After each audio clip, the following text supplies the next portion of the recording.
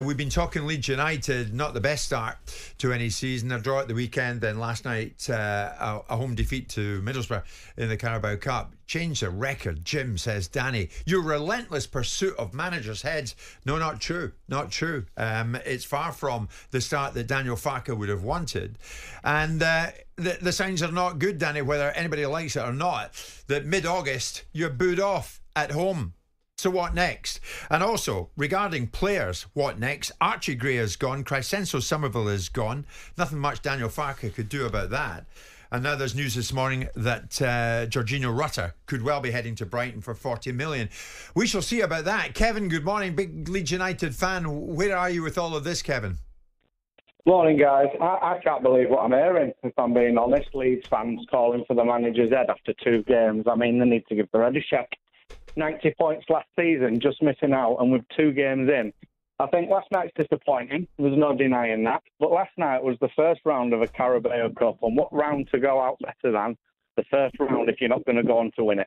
And we ain't going to go on to win it. So that'll benefit us through the season with less games played. Yeah. I think second of all, last night was an opportunity for our reserve team and fringe players to make a name for themselves. And they bottled it. We had a 20-minute spell where we conceded 3 goals. We didn't have time to react. The subs came on. And before that, the game was even in the first half. And after the subs came on, it was even. It was a 20-minute spell. It showed our reserves and fringe players aren't good enough. And finally, regarding Rutter, I think the best thing 49ers can do is go and offer the lad a new contract with a better get-out clause next season if we fail to go up. Pump some money and give Rutter the money, because you are not going to find anybody that's going to join the club in this league with more quality and potential than Jorginho Rutter. And I think that would be a brilliant signing if we tie him down with a new contract, which has been rumoured we're now talking about. Some really good points. I mean, the thing is, even this early, Kevin, though, you got to hope that something changes and quick, because you're losing key players, right? No, like I say, Somerville was always going to go. Archie Gray is a future talent. He was played out of position, so we lost an 18-year-old right back effectively because he weren't playing in his favourite position. And we got good money for him and got road on him, which is brilliant business, looking at where we are as a business. So you stick with Farke and you think it will improve? Yes, it's going to improve. It's just the first game was just mental if you watch it. And last night was an experiment that went wrong. Everyone just needs to settle down. It is a long season. Final point, Southampton last season lost the first 7 games. And look what they went and did. Give it time. We are the leading club to show you what manager change and the Massimo Bloody Cellino did.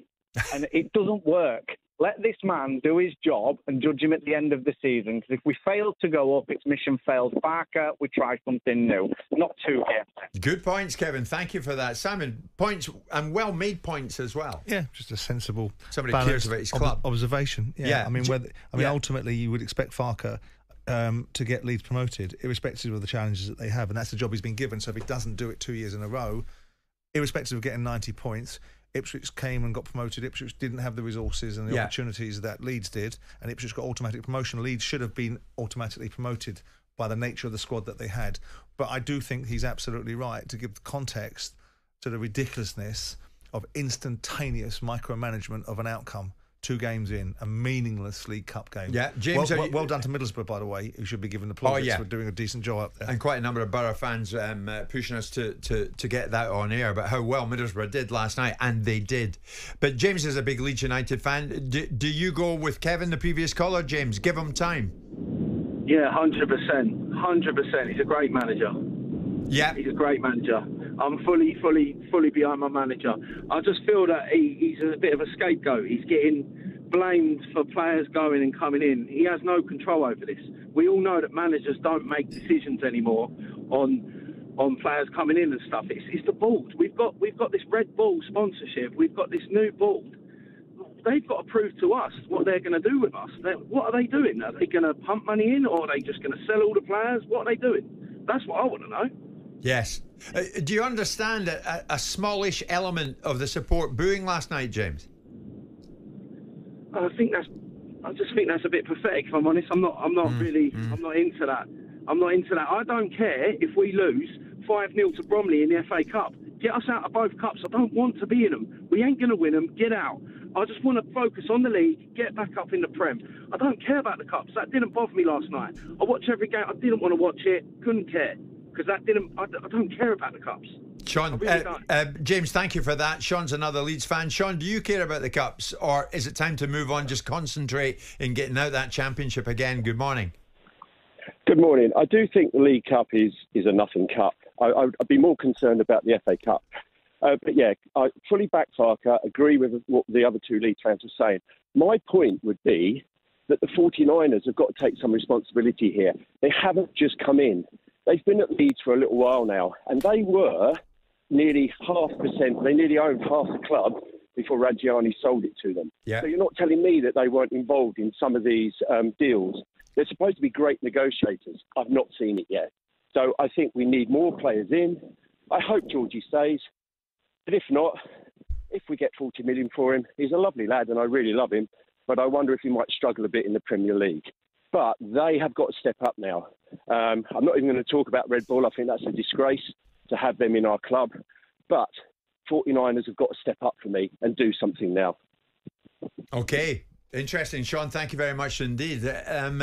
Sean decided to put the pressure on the big investors at Leeds United, Simon, and wants to see a bit more from them. I mean, it's early yet, but sure, they are at the helm of the football club.